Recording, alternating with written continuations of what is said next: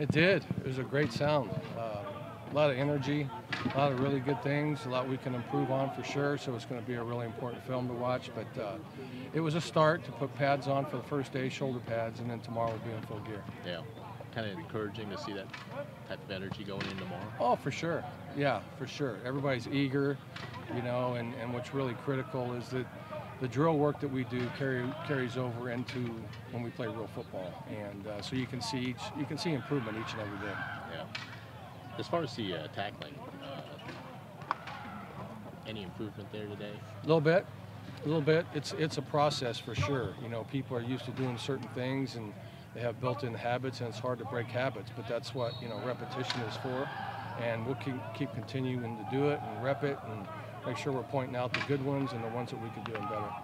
Yeah. And putting something like that in, I mean, as a coach, do you see it's a surer tackle, and as a fringe benefit, it's also safer for the players? Yeah, it is. I mean, number one is safety, to keep the head out of the game. I think we have an obligation as coaches to do that for our players, for our young people.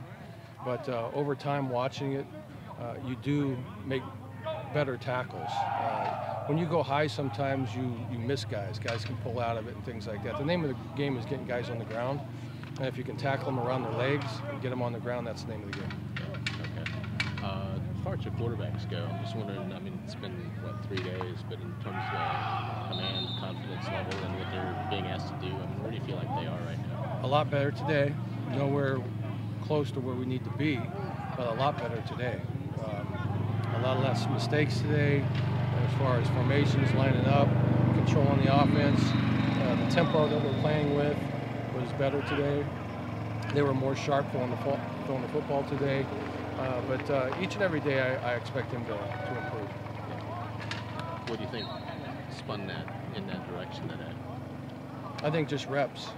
You know, the more they get used to what we're doing, their fundamentals, getting their fundamentals down, working on that.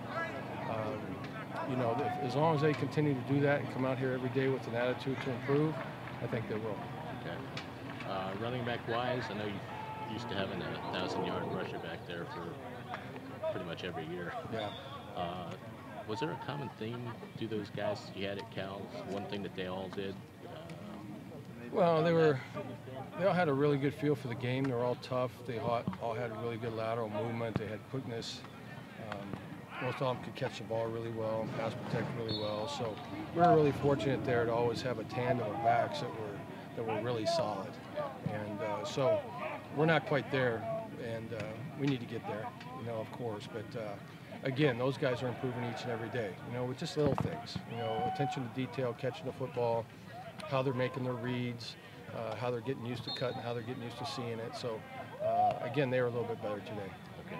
I mean, you see that within that group, though, or is that something you need to? I think it's way too early to say that, and we're excited about the new guys coming in as well in the fall, because they're pretty special guys. So it'd be a good competition there. Okay. Got a few guys who are healthier now. Injured a lot last year. I mean, just kind of progress them through the spring and see how they. The people? The running backs, yeah. I mean, I think most of them are coming off of injuries, really, and so it's going to take them a little while to get their confidence back. Number one, I think anytime you have a leg injury as a back, it always causes a little hesitation, a little uncertainty. And so every day, the more they get out here, the more reps they take, the more they get comfortable with that and gain more confidence. And so that's what we're looking to do throughout the remainder of the spring.